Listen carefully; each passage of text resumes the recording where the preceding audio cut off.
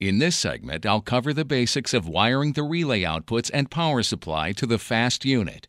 First, you'll see that we've designed the wiring compartment door to be removable. Simply snap it off the hinges to remove it. This is very helpful during the wiring process. Note that each of the alarm and fault indications is provided with its own terminal block for its respective relay output. This includes Alert, Action 1, Action 2, Fire 1, Fire 2, and the Minor Fault and Urgent Fault outputs. These are labeled on the circuit board for easy identification. Each of these can be connected to a monitor module for communication of status at the fire alarm control panel. In this example, I'll wire the Fire 2 indicator. Remove the terminal block labeled Fire 2 on the circuit board.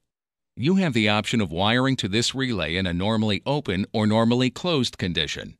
This allows you to choose the correct output for your monitor device and control panel.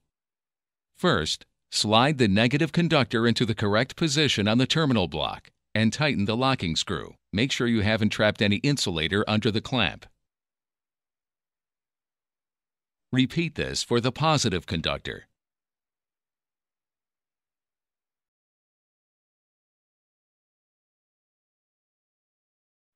Then, simply reinstall the terminal block to its location on the circuit board.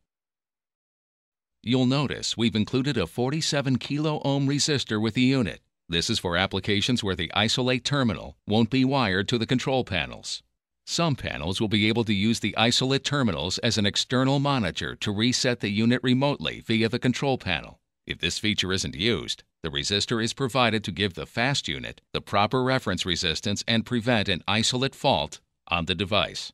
Remove the terminal block from the isolate position on the circuit board, as I already have, and then wire the provided resistor to the outer two terminals as I'm doing here.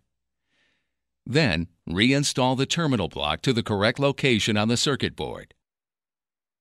Finally, I'll show how to wire your incoming 24-volt power source to the FAAST unit.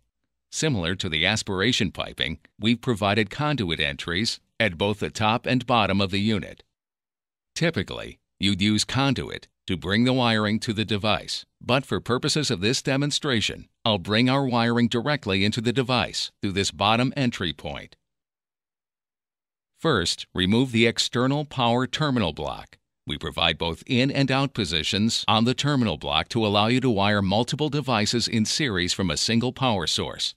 Here I'm wiring only one unit, so I'll only use the first set of positive and negative connections. Then, as before, reinstall the terminal block. After about 3 seconds, you'll see the front panel display cycle through the LED check, and you'll hear the aspiration fan come up to operating speed. Once your particulate level and flow levels are showing steady green, you know the unit is properly wired. You're now ready to reinstall the wiring compartment door. Do this by simply pressing it back onto the upper and lower hinges. Finally, you have the option of locking the wiring compartment door closed with the included screw.